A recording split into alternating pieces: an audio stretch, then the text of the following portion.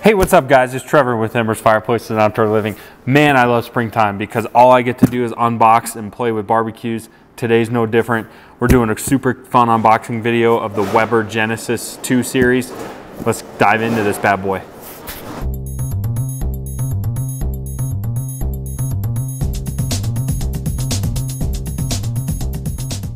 Okay, so this is the Weber Genesis E-335 series. We just got it put together. We'll show you a couple pictures here, but there was a couple things. Definitely took a little bit longer to put together. We put a lot of grills together here, and definitely on the longer side to assemble, which wasn't a huge deal. And then I wasn't a huge fan of their hardware. Their hardware, a lot of the hardware was actually made of plastic, the screws and things like that. And I think what they're trying to do is they sell so many of these grills, they're trying to simplify the process. A lot of it was just sort of push or plug in screws. Just to make it easier for homeowners to be able to put these together. Not a huge deal, but the hardware seemed a little cheap to me. But what I'm gonna do today is really break this grill down from top to bottom and compare it against the best selling Genesis, which is the Genesis E-310. I have a link to that video in the description below.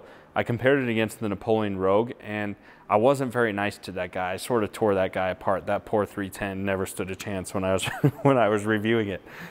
But putting this together, I love the upgrades that this grill gets over the 310. So I'm going to tell you what you're going to get with the 335 over the 310, so you can decide if you want to upgrade to the 335 or not.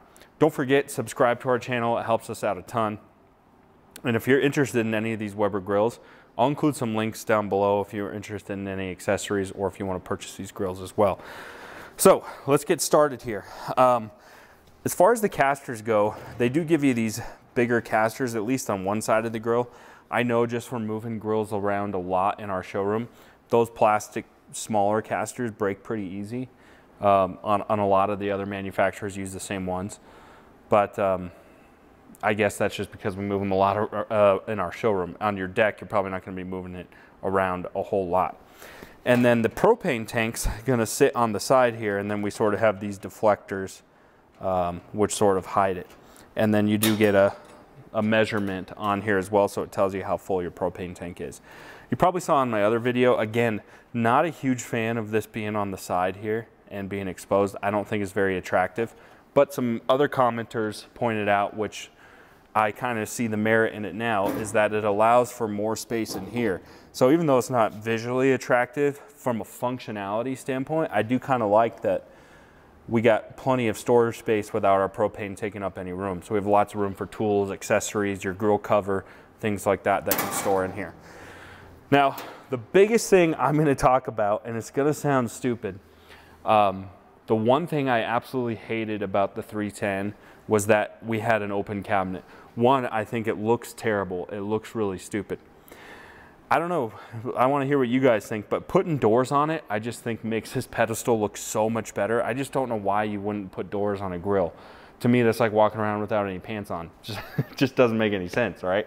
You gotta enclose this puppy and finish it off. I just think it makes this grill look 1000% better with closed doors. And then also from a functionality standpoint, with their grease trap right here, I did hear some comments from you guys as well that pets and rodents and stuff would get in here. So just being able to keep that enclosed from a practicality standpoint just makes a lot of sense. So I do think that that looks pretty good. So that's the cabinet. So to me, an immense upgrade by just throwing some doors on here. Again, nothing fancy about them, but just aesthetically, I think it looks a million times better. I think it's well worth the upgrade just from a cosmetic standpoint. Okay, now let's get into the grill itself. Now you notice the color. What's cool, this blue color, sort of a love-hate. If you like any of the enamel colors, if you like this blue in particular, you can really only get it on the 335 model. So if you're in love with this blue, decision's easy. You know you're getting the 335. As far as the way the rest of the grill is constructed, it's pretty much the exact same as the 310 as far as the hood, everything like that, minus a couple things on the burners, which we'll talk about. So the heart and soul of these grills, like almost all of Weber grills is going to be this cast aluminum tub. That's a big important feature. One, it helps with good even heat retention, and then it's completely seamless. So down the road with longevity, you don't have a chance of grease leaking out where it shouldn't leak because this is a seamless tub. So that's what this grill is built off of. We have 3 main burners. If you wanted to do the 435, this review would apply to that as well because it's the same grill, just bigger. So you're getting the extra burners with the 435. And then one thing that's pretty cool with Weber is their warming shelf, which if you're like me, you're not using all that much. Instead of just throwing it and putting it somewhere and then losing it, it actually folds down super easy. Couldn't figure out how to do it. So it actually folds down super easy. So you just lift this up and then it folds down and it's out of the way. So from a functionality standpoint, I really like the way that warming rack sort of hides and goes away. On this guy, you do get the cast iron cooking grates. And if you upgrade to the stainless steel model, you're going to spend a little bit more money versus the enamel finish. But on top of that too, when you go to the stainless steel model, you get stainless steel cooking grates as well, which is a pretty cool feature. Now, as far as cooking performance and even temperature control, Weber is known for very, very even temperatures. And we tested that out as we did on the 310. We did sort of a, they call it a toast test. So what we do is we fill the whole grill up with bread. We turn all the burners on. You don't obviously incinerate them because then you're not going to be able to tell or see anything. But you turn everything on and then kind of see where your hot spots are. This grill had no hot spots, so it performed very, very well. We'll show you a clip of what that looked like, but you're not going to have any problems with hot spots on this grill. And we'll show you the burners here on the inside. We'll give you some clips of those. But there's one key difference as far as the controls go. The standard 310, you just get your 3 burners. What Weber's done is they've given you a sear zone or a hot spot. And what they've done is they've added another, they sandwiched another burner in between your 2 regular burners. It's not different, it's just a regular old burner that just like the rest of them, but by condensing them together, we're creating a hot spot for a sear zone. So we're gonna fire this up. Let's test it out and actually see how hot it gets. We'll put our laser gun on it and see if we can actually create a hot spot with this extra portion here, and then, or if it's just gonna make the whole grill so hot it's going to incinerate everything. So let's test it out and check it out. So you can see we have the 3 main burners and they're evenly spaced apart, and then this sear burner is sort of sandwiched in between them. So let's put it back together and see what the taste test is like. Okay, so we've only had this grill on for about 5 minutes, so I'm sure it can get even hotter. So over here on the left side where you're not above the burner, you're at 360, so you can definitely do something cooler over here. But then right in the middle where these burners are at its most heaviest concentration point, we're at 600, over 600 degrees. So you're not gonna have any problem searing. So that sear station definitely works. I mean, you're over 300 here, so I mean, you're definitely gonna be hot all the way across the grill unless we turn this burner off altogether. But right in the middle, it's definitely hotter. So we're definitely creating a hot spot right there for searing, which is what you're gonna want. So definitely works. And then the last key main difference with this grill is gonna be the side burner. Now again, if you're like me, I'm not a huge fan of a standard side burner because they generally don't get hot enough to really do anything, to boil water, things like that, especially some of them that are surface mounted here, because the wind's gonna mess with the side burner. I do like that this side burner sits down lower. And so again, let's put the heat gun on this and actually see how hot it gets to see if it's actually gonna be useful or not.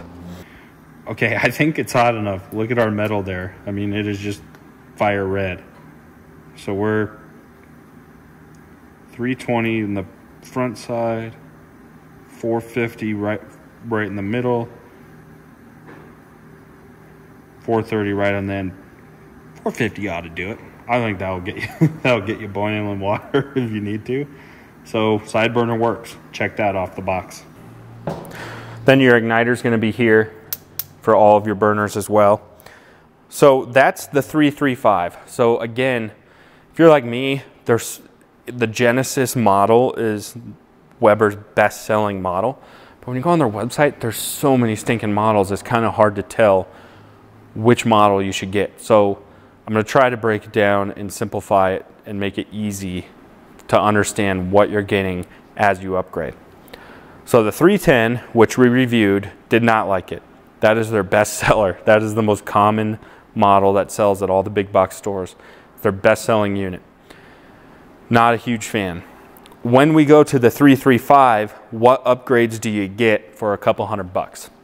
Well, for a couple $100, you're gonna get an enclosed cabinet, so you're gonna get doors. To me, that is a big deal. Again, maybe for you guys it's not, but for me it's a big deal that we get these doors. We get the extra sear burner and we get the side burner. So those are really the three main differences. Doors, extra burner, side burner. For a couple $100, I think for me, it's worth the swing because you're not taking a giant leap to like the Summit grill or something like that.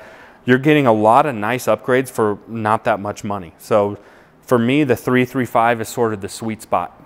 In the Weber lineup, we have the Spirit, we have the Genesis. Within the Genesis, we have the different models, and then we have the Summit, which is going to be their high-end model.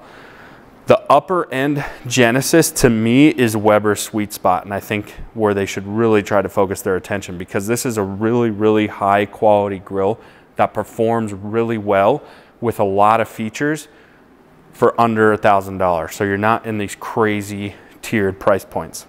So I really like this grill. I love the features they gave it. Weber, of course, has a 10-year warranty. Really solidly backed company. Their customer service is great. You can call their 1-800 number, get warranties, parts, replacement parts for the next 10 years, no problem at all. So I really am happy with the upgrades over the 310. To me, it's a no-brainer. Get the 335 over the 310, and then you can even upgrade from there if you want, but I think the 335 is the sweet spot. It's my favorite grill within their lineup. Question is, we have so many awesome grills here. I can't decide what I want to do as far as doing a versus video. Versus video seems to do the best. I don't know, I'm gonna leave it up to you guys. You guys need to leave comments in the comment section.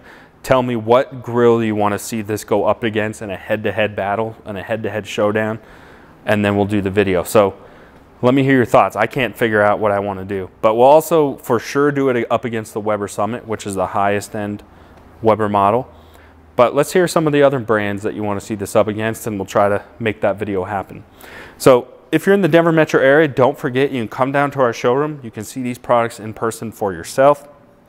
Again, you can check out all of our products on our website at www.embersliving.com. Make sure you guys subscribe and stay tuned for more videos.